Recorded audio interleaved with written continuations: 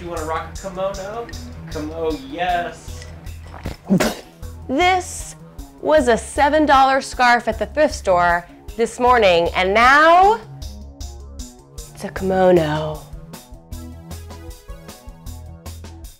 Welcome back to HGTV Handmade with me, Meg, a caftan connoisseur, but a newbie to the kimono game.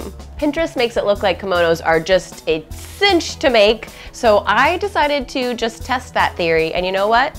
They were kind of right. It was not a cinch, but it is not hard at all. You can rock a kimono to the beach, to the pool, style it with some jewelry and a heel, and wear it out for a night on the town with your girls. They're often very expensive in stores, so let's just take this $7 scarf and make it into a fabulous accessory for the summer.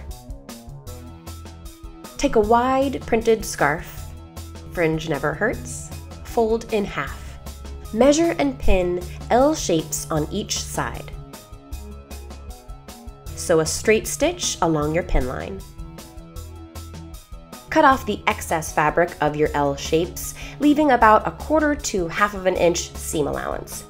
Cut a straight line through the center of only the top layer from the bottom to the top. Cut out a teardrop shape hole for your head. Fold a piece of ribbon in half, iron it down, and pin. Place and pin your folded and ironed ribbon around the raw cut opening. This will prevent fraying and provides a really nice finished look. Sew along that pin line. And voila! You're ready to lounge all summer long.